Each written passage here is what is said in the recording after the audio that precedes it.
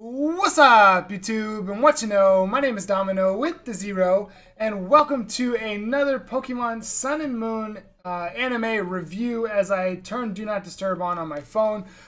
This is for episode number 44. Now this is the third episode that we've reviewed, so we're still trying to figure things out, and I want to thank you for all that have checked this out so far. I hope you're enjoying it. We're doing things a little differently today. As I watched the episode, I wrote out everything that happened, but I don't want these reviews to just be like a play-by-play. So bear with me. I don't know how this episode or how this review is gonna go, but just bear with me. Just bear with me. So this episode was really good. This episode was about Ash finding Nebby and everybody, literally everybody, getting to meet Nebby. So it starts off with Ash and Pikachu in what we see is a dark, foggy location. It turns out to be the altar. The altar that we find Solgaleo, Lunala, and soon to be Necrozma in our games. Now, if you haven't played the games, this episode is going to set up a mindset that's like totally wrong, which I think is super cool. We'll talk about that more. But Ash doesn't know how he's there. Pikachu is just kind of standing, pika-pika-ing, and all of a sudden, two wormholes open and Solgaleo, Lunala pop out, and they come down and kind of look at Ash, and Ash makes a promise to them, and they go to disappear, and we see Nebby kind of floating down, and then the intro starts. Now, after the intro is done, we see, like at the very end of the intro, we see Ash sitting with Nebby there. We see all of his Pokemon. We see Pikachu. We see Nebby. So Nebby's about to become super, super important. Nebby being Cosmog, of course. And then also at the end of the intro, we see Ash's the new Z-Ring, which is going to be a black Z-Ring. Just kind of chilling there. Hold on. Hey, quiet. Anyway, we see a black Z-Ring, so that didn't play any part in this episode, but that will be something coming soon, which is going to be really cool. We'll see what that's all about. But as Nebby is born, we see all of the Tapus around the region react, and through the Sun and Moon games, there's really no reason to think that that would happen. So I'm really wondering how different Ultra Sun and Moon are going to be, and this episode kind of set it up to be extremely different. Also, we briefly see Gladion in a cave with his Pokemon, and he says, because Type Null is acting up, he says, like, was that an Ultra Beast? So how does he know about Ultra Beasts? I don't think he knew about them in the original Sun and Moon. I mean, we didn't do anything with Ultra Beasts in the original Sun and Moon. This kind of makes you wonder what those original games were for. But in the beginning of the episode, Rotom has trouble waking up Ash, and Pikachu eventually getting Litten to wake him up with the tail. So they get up, and Ash recounts his dream that he's had, and that's when we fully realized that he was having a dream. If we couldn't tell, which, you know, why would he be at the altar? But we do get confirmation that he was in a dream. On TV, we're seeing Lady Burnett, or Professor Burnett, who was, I think it was called Lady Burnett, but was given the Lady Award for all of this stuff, and Kukui only acknowledges her as a fellow professor. Aren't they supposed to be married? Why would they not? I don't know why they don't just say that. And we didn't really find out anything else, but apparently we know that she's doing research at Aether, and she's researching the Ultra Wormholes. We hear more about that a lot in this episode. But Burnett and Lusamine are then actually shown at the altar, researching what we realize is an Ultra Aura. We hear that phrase a whole lot in this episode. But we also hear this story about how the Tapus and the UBs, the Ultra Beasts, apparently like had a big fight. I don't remember that. Is that something that happened? I don't remember that in the original games. We don't know anything about this. Like, all of the stuff that's shown in this episode just makes me think that we don't know anything about Sun and Moon.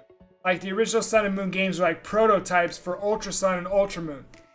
I don't know, but anyway, Lusamine's hair is absolutely wild. It literally goes down to her feet in that very interesting little, what would you even call it?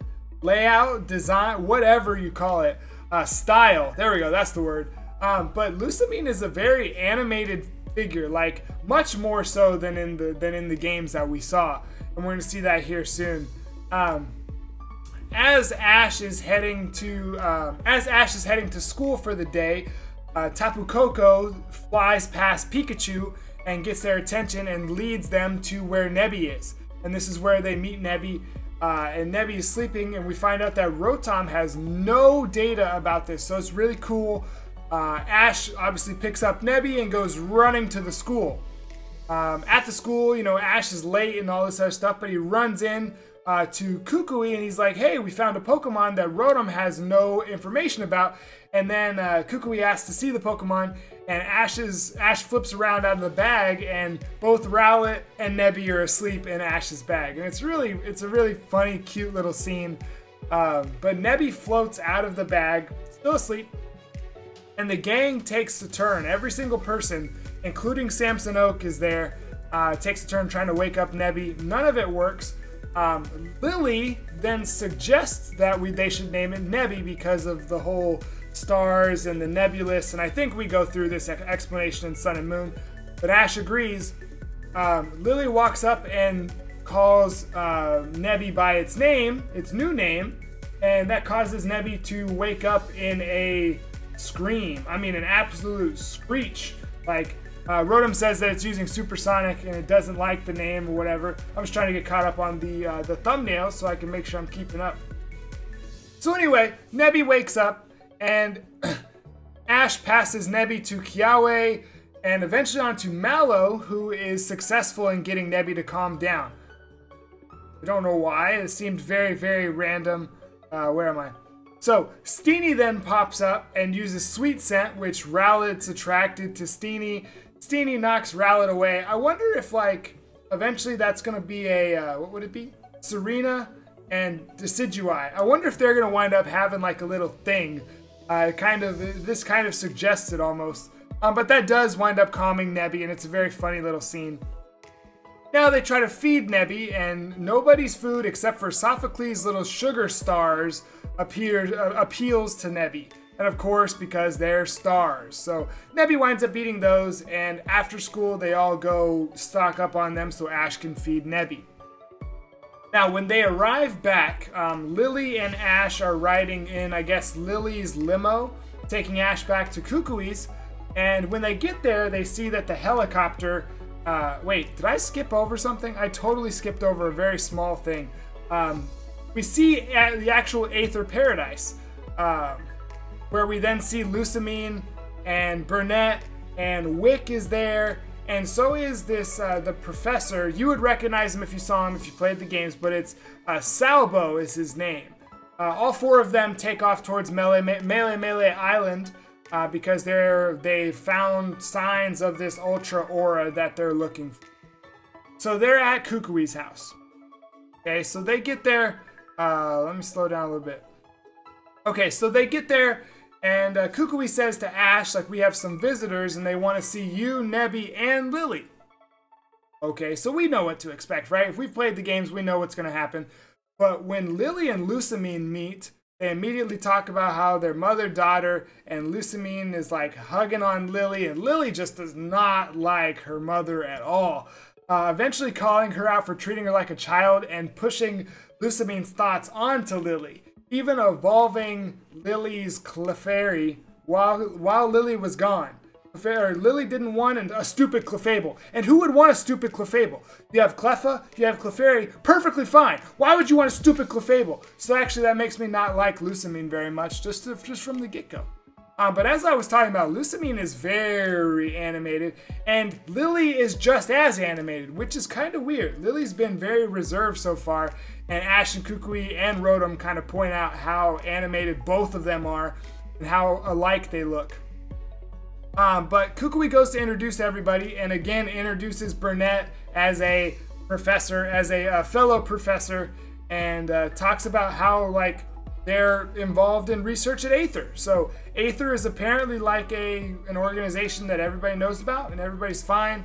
And of course, like I said, Wick and Salbo are there as well. Now it gets into the super interesting part. How far into this are we? Oh, we're about 10 minutes in. I definitely thought that it wasn't recording. Anyway, so this is where things get a little weird. Lusamine asks, you know, let's not waste any time. Let me see NEBBY. And immediately says, this is an Ultra Beast. Or maybe it was Burnett. It was very unclear who was speaking. But someone straight up calls him an Ultra Beast. And, what's her name? Burnett is seen sitting at the computer and pulls up the altar. And, wait. I skipped something.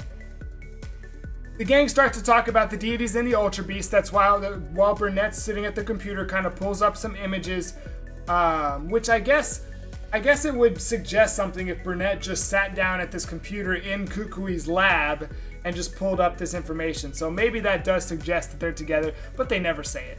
Anyway, Lily points out that she had read about the battle between the deities and the Ultra Beasts. I didn't read no book in Sun and Moon about that. But anyway, Lusamine hugs her and so proud of her, and it's another animated little scene.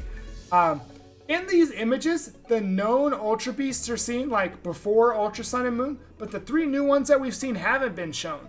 So I'm interested, like, are those actually, you know what? I just pieced it together. So the Ultra Recon team that we saw is gonna pull. Moving on. The music in this episode, especially from this point on, is absolutely amazing. But at this point, it was very evil. So I mentioned that if you hadn't played the original Sun and Moon games, that you wouldn't. This episode does not set you up with the right mind of who these characters are, because Lusamine is good. Like, if you look at her, you have absolutely no idea that she's, well, anyway. But Salbo, on the other hand, the professor with the little green bug eyes, this guy is evil, and every time he talks, this music's playing, and he's really pushy. But this is where Ash talks about the dream that he had the night before, talking about how he met Solgaleo and he met Lunala, and everybody starts freaking out. Why did these two show themselves to Ash? But Lusamine then asks Ash to leave NEBBY with Aether so that they can take care of him. Ash says, no, I promised Solgaleo, I promised Lunala that I would look after NEBBY. And this is where Salbo like pushes on Ash and said, excuse me, this Ultra Beast would be too much for you to handle. And Lusamine says, Salbo, that's enough, and calls him off. That's not what I remember. Where am I? Lusamine then goes on to say, hey, we trust you. You're going to take care of NEBBY. If you have trouble, call me. And of course, Salbo is like, no, that's stupid, blah, blah, blah. Salbo seems to be like the real bad guy, but I know better than that. Do you know better than that? So Ash, NEBBY falls asleep while Ash is holding him, and Rotom, flashing back to the beginning of the episode where he couldn't wake up Ash, and Pikachu goes, we've got another sleepyhead in our house. Through the closing scene, Kukui and Burnett share a smile, which again suggests stuff. And like I said, Salbo really seems like the bad guy. The faces, the things he's saying, and the fact that Lusamine seems like a normal person. Now, during the episode, Lusamine totally says that she would like to meet an Ultra Beast one day, including something like, well, I don't want to spoil stuff, but that's it for the episode. Again, it was super good. Now, in the preview for next week, Team Rocket is back, and Team Rocket seems to be eyeing NEBBY. NEBBY is teleporting people away, touches Lily, Lily freaks out, and then teleports Ash through a wormhole. And all we see at the end of the preview is Ash going through this wormhole. Where's that going to land? I have no idea. But it looks like the Sun and Moon anime story is picking up. If you're not watching, I would highly suggest, again, this was episode 44. And I know that we kind of talk a lot. Pretty much in this time that we spend talking, you could have almost watched the entire episode. But if you did watch this far, thank you so much. Greatly appreciate it. Let me know what your favorite part of this episode was in the comments below. And we'll see you next week for the next Pokemon Sun and Moon anime review. Until then, have a blessed day.